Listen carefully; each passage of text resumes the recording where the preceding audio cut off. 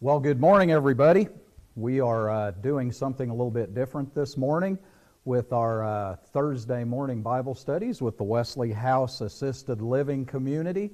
Right at about a year ago, it's been just short of a year ago, we started doing weekly Bible studies at the Wesley House Assisted Living Community in Gainesville, Texas, and we were doing them every Thursday morning at 10:30, and we had gone through several different series that we were working on, and as everybody knows, with all of the things that have taken place in our country with the coronavirus, those Bible studies had to stop, and it's been about 3 weeks since we've been able to do it. Well, thankfully, with the advent of the technology that we have and the abilities that we have through the internet now, we've decided we're going to kick off and start these Bible studies once again. So I want to welcome everybody that's here with us this morning, particularly my folks from Wesley House. I miss you terribly bad. I wish I could be there in person. I really do. We find ourselves in a very interesting place in our country's history right now, and it's a difficult time for all of us. And I know it's an especially difficult time for you all. You can't see loved ones as much as you would like. You can't have the visitors that you typically have. This Bible study was one of the victims of that, but we are overcoming that. We're overcoming it today with the help of the technology that we have. So we are excited that we are able to do this. Now, this Bible study is, like I said, it is primarily designed for my family at the Wesley House. I love you guys and I miss you guys. And if you'll notice on the screen, and I want to apologize for our projector that's up there, it blocks part of the screen. When we installed that projector, it was long before we ever imagined that we would be live streaming or have a camera that was mounted the way that it is. And in the future, we're planning on moving the projector up so that it won't cover up part of the screen. But if you notice up on the screen there, we have been studying with my friends at Wesley House the life of David for quite some time, for the last few months. And this morning, we're going to pick up really kind of where we left off with the life of David. And as I said before, I'm tickled that I have the opportunity to still get into Wesley House and see you guys, not see you guys, but talk to you guys. You guys can see me. I hear great reports about you. You know, Brenda comes home every night and tells me how well you're doing. And but I do want you to know, my family at Wesley House, I love you guys very much. I miss you very much. But we shall get through this, and there will be a day again when we are all together, and we'll have a great time. And let's go ahead and start with our Bible study this morning. But before we do that, let's start out with a word of prayer. So if you're gathering at Wesley House, if you are at home and joining in with us in the Wesley House with this Bible study this morning, join us for a word of prayer. Bow with me, please. Lord God, our Heavenly Father, we thank you so much for this technology that we have, that even in times like this, when we're separated, we can still be together.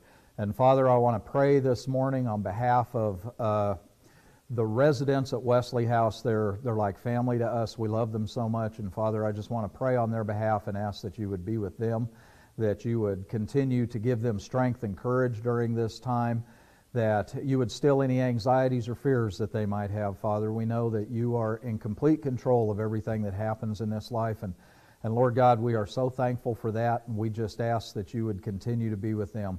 Lord, we pray for any of those at Wesley House or anywhere else that are having physical difficulties. Father, we lift them up to you in prayer. We just ask that you would reach your healing hand down and touch them, that they would be restored to their health. Father, we ask that you would be with us in this country through this most difficult time. We find ourselves in uncharted territory, and while it may be uncharted territory for us and we may feel like we're grasping in the dark right now, Father, we know that it's not uncharted territory for you. And we know that you hold the future in your hands. You hold this entire world in your hands. And Father, we give everything to you. So Lord, be with us this morning as we go through this Bible study. Help us to open our hearts and our minds to your word. Help us to be encouraged by your word, strengthened by your word, and know that we can face the days ahead because we have your word and we have your promise. So Father, be with us through this Bible study. Be with all of those that need you at this time. And when we fall short of you, Father, we always want to come to you and ask for forgiveness for any sins that we may have committed. We just ask that you would help us to come before you today with a clean heart. It's in Jesus Christ's name that we pray. Amen. Okay, so we are going to get going here and see what we have happening. Our story so far, where we're at, we want to go ahead and try to get a little bit of background on what's going on, because this is the 13th part of what we have been studying in the life of King David. Our story so far, King David is well advanced in years. He has got to a point in his life where he is actually nearing the end of his life. Now, during this life, he's had a life of happiness, a life of sadness, a life of war, and a life of peace. In other words, he's had a life just like all of us have. Good times, bad times, easy times, difficult times. King David was chosen by God at a very early age. If you remember, King David was handpicked by God to become the king when he was just a boy, when he was really just a young man. He was a sheep herder taking care of his father's sheep. But King David knew, or God knew, that King David was going, that this young boy David was going to be king, and that he was a man after God's own heart. As a young man, we all remember the story of David and Goliath. David defeated the Philistine giant Goliath, which gave him great fame and raised him up in the eyes of all of Israel. He had to go to war against King Saul, who was at that time the first king of Israel, and David defeated Saul's army, and then he became king. He had personal failings with women, as we've all heard the story of King David and Bathsheba and the failings that he had there. We saw where King David sinned with Bathsheba and also sinned in many other ways. Again, as we are all human beings, even the heroes of the Bible have their failings. He also had personal failings within his family. He had some difficulties there. He had a son named Amnon who had a half-sister named Tamar, who Amnon had a crush on Tamar and actually took advantage of her. And if you remember that story, Tamar's full brother, Absalom, was so furious by what took place that he had his half-brother Amnon killed. So David had a lot of personal failings and a lot of dysfunction within his own family. Then we saw where David went through his life and several times had to put down rebellions. And one of those rebellions was actually by Absalom, his own son, who rebelled against David and tried to take his crown. And then the last time we came together, Wesley family, was the beginning of this month, and we saw where David had gotten older, and at this point David had gone out to fight really what was going to be his last battle. David went out and fought against the Philistines. Once again, there's war between the Philistines and the Israelites.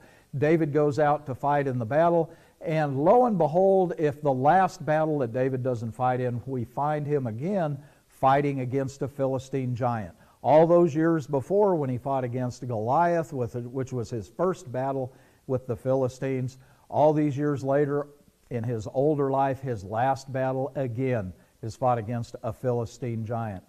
And we saw where all throughout David's life, it always came back to the fact that David always came back to God. Whenever David had these failings, whenever he had these faults and he had these problems, David would always repent and come back to God again. And that's the story of all of us, really.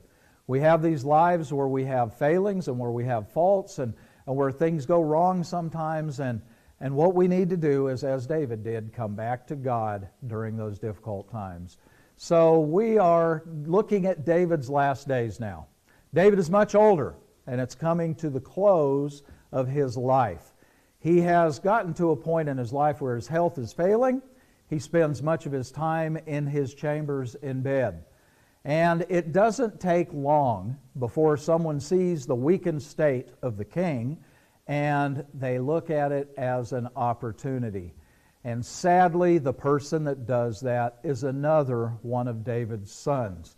And he sees David's weakened state and his declining health as an opportunity for him to take the throne. So what we're going to do this morning is we're going to look at about 4 different passages in 1 Kings and in 2 Kings and in the book of 1 Chronicles. And we're going to learn some lessons from really the end of David's life.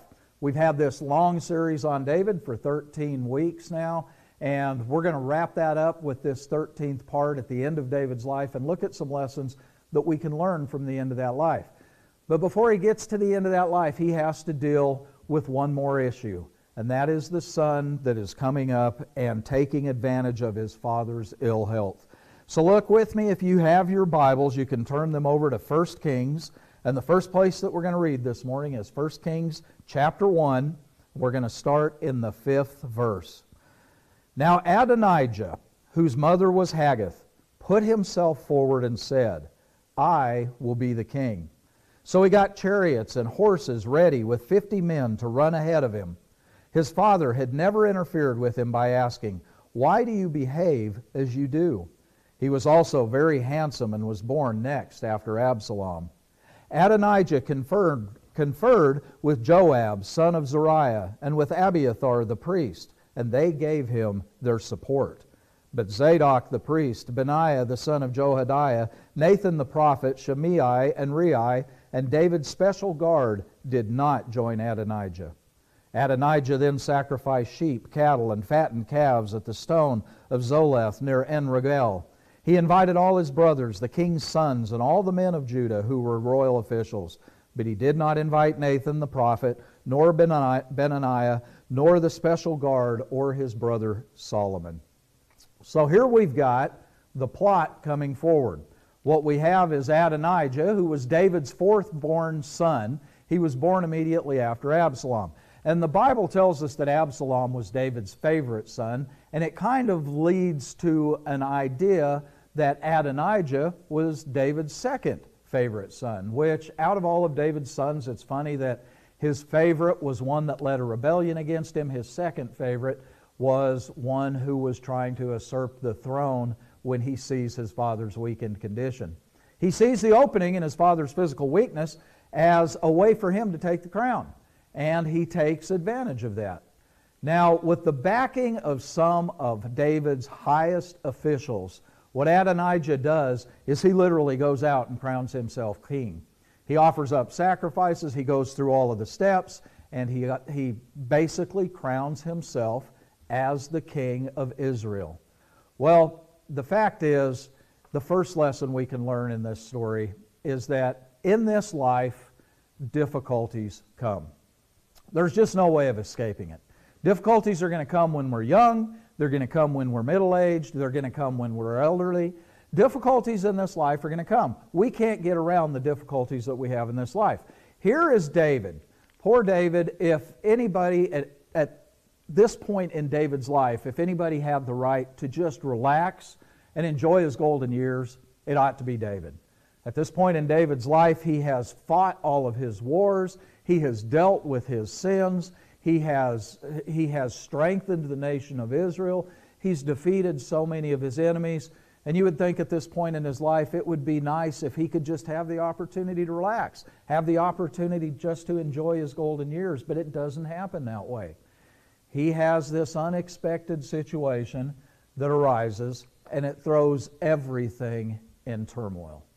And the fact is, folks, in this life we're going to have unexpected situations arise in our life. We're going to have things that come up that throw us into turmoil, that throw our whole lives into turmoil. There's just no getting away from it. This life has a habit of doing that. This world that we live in has a habit of throwing our life upside down sometimes. When we think everything's running along fine, we find ourselves in the blender. Jesus said over in John 16:33, I have told you these things so that in me you may have peace. In this world you will have trouble, but take heart. I have overcome the world. So you know, Jesus reminds us all the way back on the last night of his life when he'd gathered together with his apostles, he had made this statement to them. He was comforting them, he was trying to encourage them, he was trying to strengthen them for the things that were going to come.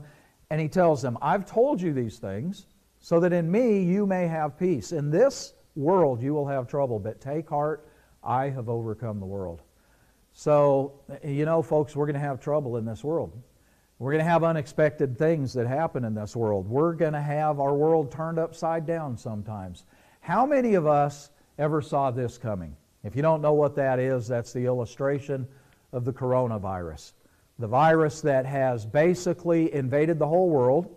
Seems like it has basically shut the whole world down. The reason that I'm standing here in this empty room talking to you over the internet is because of this. How many of us saw this a month ago when I was there in Wesley House in person and we were all together in the chapel having this Bible study? None of us saw this happening. None of us saw this coming up. But this is the way that life does it. Sometimes it just gives us unexpected turns.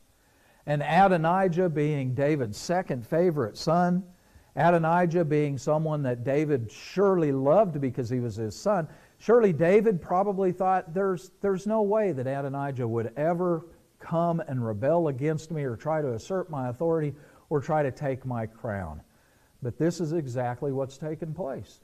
David's reached a point in his life where he probably thinks he deserves to just have a little peace and quiet and have everything go smoothly. But unfortunately, that's not the way the world works. And all of us probably at times get in positions in our life where we have everything running smooth and everything running good, and then all of a sudden it gets turned upside down. And folks, that's where we find ourselves right now, is that we find ourselves turned upside down. Well, what has happened here is Bathsheba, David's wife, and the mother of Solomon, has heard about Adonijah's plan. Nathan, the prophet, has heard about Adonijah's plan. They have heard what Adonijah has done, that he has gone and that he has crowned himself king, that he has turned David's whole world upside down. What David knew as life yesterday is different than it is today. But Bathsheba and Nathan, they get together and they work out a plan. They know that Solomon should be the one to be the next king and that Adonijah is not the one to be the next king. So what Bathsheba and Nathan do is they get together and they say, we have to approach the king and we have to tell him what Adonijah has done. And we have to remind him of who it is that is supposed to be the next king of Israel, who is Solomon. So our second passage that we're going to look at this morning is 1 Kings, the first chapter, starting over in the 28th verse. Now Bathsheba and Nathan have gotten together. They have discussed this plan. Nathan has gone to the king and spoken to him about it. And now the king is going to call his wife Bathsheba, the mother of Solomon, into his chambers. Then King David said, "Call in Bathsheba." So she came into the king's presence and stood before him. The king then took an oath. As surely as the Lord lives, who has delivered me out of every trouble, I will surely carry out today what I swore to you by the Lord, the God of Israel. Solomon, your son, shall be king after me, and he will sit on my throne in my place. Then Bathsheba bowed low with her face to the ground, and kneeling before the king said, "May my lord King David live forever." King David said, "Call in Zadok the priest, Nathan the prophet, and Benaiah the son of Jehoiada." When they came before the king, he said to them, "Take your Lord's servants with you, and set Solomon my son on my own mule, and take him down to Gihon. There have Zadok the priest and Nathan the prophet anoint him king over Israel. Blow the trumpet and shout, 'Long live King Solomon.' Then you are to go up with him, and he is to come and sit on my throne and reign in my place. I have appointed him ruler over Israel and Judah." Benaiah the son of Jehoiada said to the king, "Amen. May the Lord, the God of my Lord, the king, so declare it. As the Lord is with my Lord the king, so may he be with Solomon, to make his throne even greater than the throne of my Lord King David." So here we have Bathsheba and Nathan have come to David. They've explained to David what Adonijah has done. David has called Bathsheba in, and he has told Bathsheba, "I have made you a promise that Solomon was going to be king." Now the fact is, Adonijah, even though he's gone out and proclaimed himself as king, he can't really proclaim himself as king as long as David is still alive. And David is the one who will appoint the next king of Israel.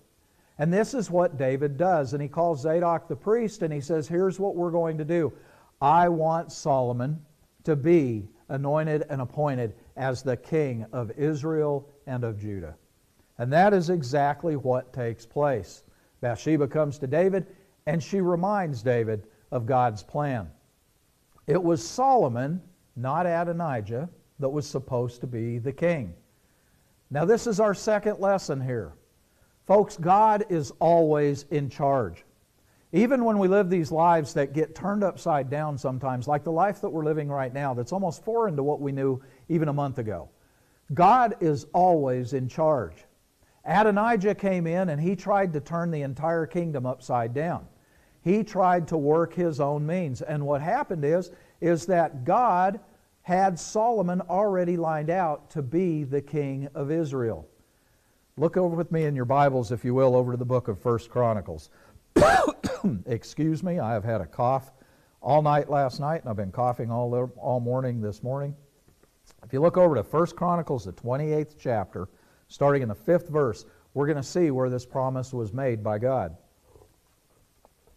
1 Chronicles chapter 28, starting in the 5th verse. Of all my sons, and the Lord has given me many, now this is David speaking, He has chosen my son Solomon to sit on the throne of the kingdom of the Lord over Israel.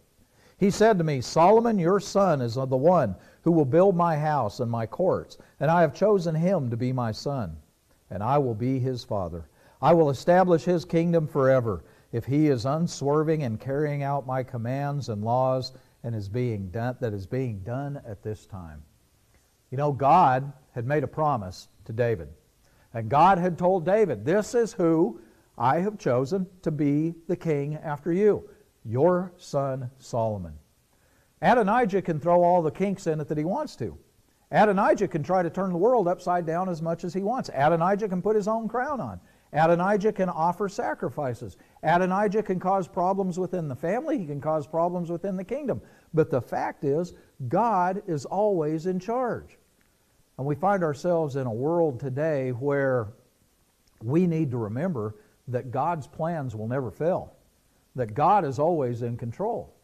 We are upside down in this world today. It seems like the whole world has shut down and stopped. But we need to remember that God is in control. God was in control when Adonijah tried to step up and throw the whole kingdom into turmoil, and God is in control today with everything that's taking place. Hebrews 13, 5 and 6. God has said, never will I leave you, never will I forsake you. So we say with confidence, the Lord is my helper. I will not be afraid. What can man do to me? You know, and the author of Hebrews there was repeating the prophet from the Old Testament, and he says, we need to remember what God has said. In these difficult times when everything seems to be upside down and everything seems to be opposite of what it should be, and we find ourselves anxious and we find ourselves afraid and we find ourselves isolated, actually. We need to remember, God has said, never will I leave you, never will I forsake you. So we say with confidence, the Lord is my helper. I will not be afraid. What can man do to me? Lesson number 2, God is always in charge. And then if we go back to 1 Kings again, we look at the third part of this story. So we have Adonijah setting himself up, and he's trying to usurp the throne, he's trying to upset the kingdom. But we see where God is in charge and that God is going to line this out. And now King David has appointed Solomon as his king, as the next king. So over in 1 Kings chapter 2, starting in the 1st verse, it says, when the time drew near for David to die, he gave a charge to Solomon his son. I am about to go the way of all the earth, he said. So be strong, show yourself a man, and observe what the Lord your God requires. Walk in his ways and keep his decrees and his commands, his laws and his requirements, as is written in the law of Moses, so that you may prosper in all that you do and wherever you go, and that the Lord may keep his promise to me, even if your descendants watch at how they live, and if they walk faithfully before me with all their heart and soul, you will never fail to have a man on the throne of Israel. And then if we jump over to verse 10, we see the end of David's life. Then David rested with his fathers and was buried in the city of David. He had reigned 40 years over Israel, 7 years in Hebron and 33 in Jerusalem. So Solomon sat on the throne of his father David, and his rule was firmly established. So we come to the end of David's life when David actually leaves this life. But before David leaves this life, he gives Solomon this charge. And that charge is follow God. Trust in God. Keep God's commandments. Do the things that God has told us to do. And if you do that, you'll be successful. And if your children do that, they will be successful. So number 3, the third lesson that we learned this morning. Remember where our strength comes from. Right here at the end of David's life, David again comes back to God. David always came back to God. And here at the end of his life, his final words, he tells his son who's going to take the throne, you remember where your strength comes from, Solomon. You remember where you are going to get that strength to lead these people. You remember who it is that is in charge. To the end, David always knew where he got his strength. To the very end, David always knew where he got his direction. Now, did David step off of the path sometimes and make some drastic, very dramatic mistakes? He absolutely did. But the fact is, all of us do. But we have to remember where our strength comes from. And especially in days like this, when we find so much unknown and so much turmoil in our world, we need to remember where our strength does come from. The 121st Psalm is one of the most beautiful psalms in the Bible, and it's a great psalm that reminds us exactly of where our strength comes from. The psalmist writes over in the 121st Psalm, he reminds us of who we are. He says, I lift my eyes up to the hills. Where does my help come from? My help comes from the Lord, the maker of heaven and earth. I will not let your foot slip. He who watches over you will not forget you in the slumbers. Indeed, he who watches over Israel will neither slumber himself nor sleep. The Lord watches over you. The Lord is your shade at your right hand. The sun will not harm you by day, nor the moon by night. The Lord will keep you from all harm. He will watch over your life. The Lord will watch over your coming and going, both now and forever. You know, we just need to remember where our strength comes from. David faced many unknown challenges in his life, many challenges that just came out of nowhere. But David always remembered where his strength came from. And he passed that legacy on down to his son Solomon. Now, our fourth and final passage that we're going to look at this morning is over in the book of 1 Chronicles. 1 Chronicles, the 22nd chapter. 1 Chronicles, the 22nd chapter. Now, this is a passage where David is, we just came to the end of David's life, but this is a passage where the Lord is telling David what kind of reign Solomon is going to have, what kind of kingdom Solomon is going to have. And over in 1 Chronicles, the 22nd chapter, starting in the 9th verse, it says, But you will have a son who will be a man of peace and rest, and I will give him rest from all of his enemies on every side.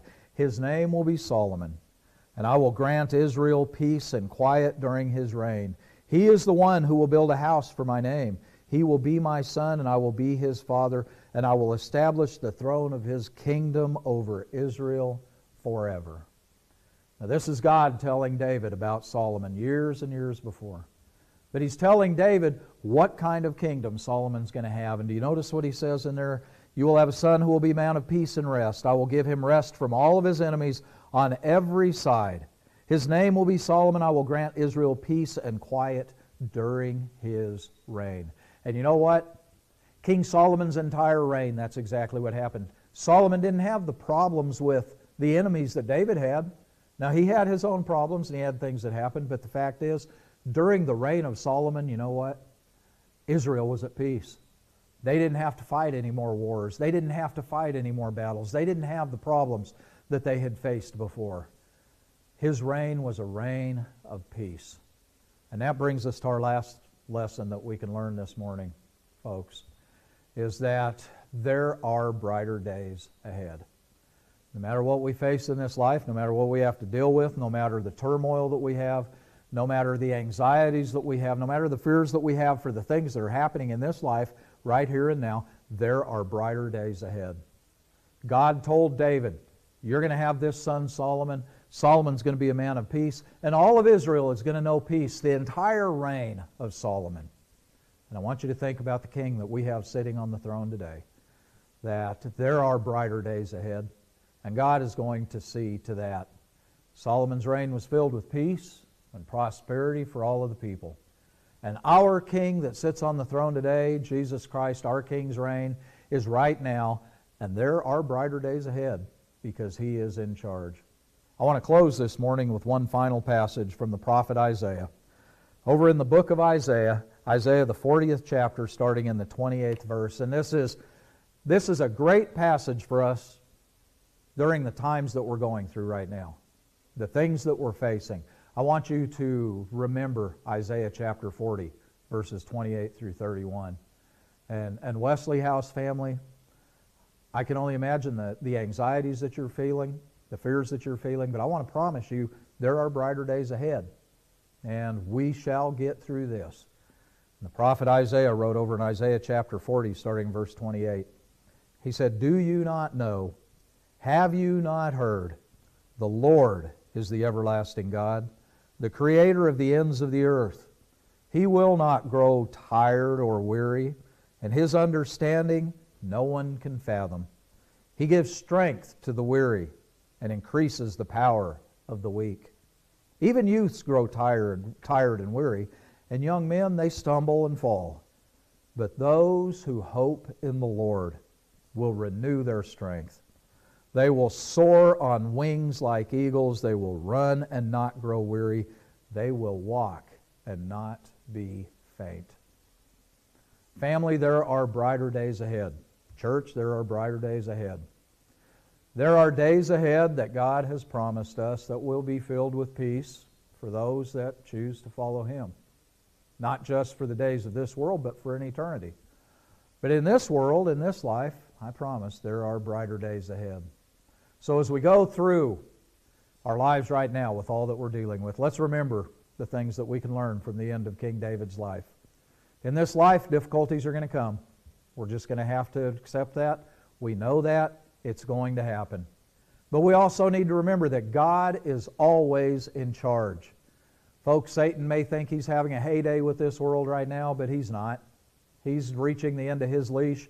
God only lets him go as far as God wants him to, and God is always in charge. We need to remember where our strength comes from, and it comes from God. And then finally, we need to remember, folks, there are brighter days ahead. And I look forward to the day that I get to come back up there and see all of my Wesley House family. I have missed all of you all dearly, and I look forward to the day that I get to come back up there and see you in person. And those days are coming, and it will happen. And we will celebrate when that happens. And until then, we thank God that He's given us the technology that we can do what we're doing, and even though we're apart, we're still together. So let's close this morning with a word of prayer. Bow with me, please. Lord God, we thank you so much for this day that you have given us and the opportunity this morning for us to come together and still study your word and encourage each other and strengthen each other, because we know that we can be encouraged and strengthened by you. Father, let us go through this life as the Christians that we should be. We know that there are going to be difficulties, and we know there are going to be issues and problems that we have to face. But Father, we just know that you are in control. Father, we know that your Son reigns on the throne, and we know that there are better days ahead. And Father, we give ourselves, our lives, and everything that we have to you and to your hands, knowing that you're in control. Father, we want to pray one more time this morning for all of my family there at Wesley House, those residents that we love so much, Lord, not just them, but all the residents in all of the assisted living facilities, the nursing homes, the retirement centers who find themselves in difficult positions now that they've been isolated from those that they love. And Father, we just pray for them, that you'll strengthen them and that you'll encourage them, and that we can do anything that we can do to strengthen and encourage them. Father, I want to pray for all of those that toil in those communities. I want to pray for all the workers at Wesley House and the workers at all of the other communities that we know that are toiling tirelessly to help these that are so precious to us. Lord, we just pray that you would continue to give them a heart of service, and that they would continue to be there for them when we can't. Lord, we ask that you'd be with us as we conclude this Bible study this morning. Be with us through this week. Be with us in everything that we do. And Father, until we can come again together, we just ask that you would be with each and every one of us. It's in Jesus Christ's name that we pray. Amen. Again next week at 10:30, Wesley House. We will see you then. Goodbye.